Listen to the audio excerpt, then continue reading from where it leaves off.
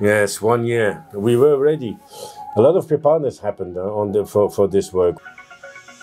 And actually, I put the video together. I remember that was very emotional for me because I found that Ghana was actually the very first country in the world to receive vaccines under the COVAX arrangement. So Amna was our star.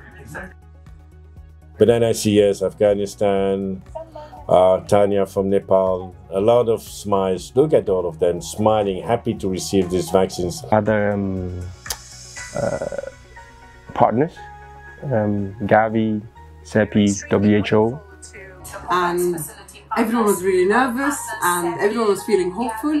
We were going to be the first in the MENA region. A lot of partners, but this is only the vaccines. Then you have the devices, you have the freezers, you have working with the government on the readiness, making sure that we administrate the campaign.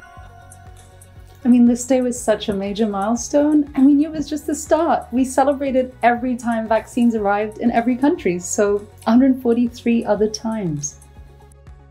We are ready. It's not finished. We will keep delivering in 2022.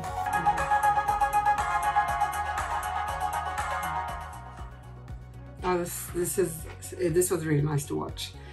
Yeah, life-saving vaccine, life-saving. Yeah. And so many people are benefited from this. The grassroots, more and then all sorts of. And there is no difference. There is no difference. And it was a sense of relief, you know, because 2020 was such a difficult year. It was so difficult. And 2021 was going to be the year we get the vaccine, hope, solution to this ongoing pandemic. So yeah, and a sense of pride as well. We achieved something together.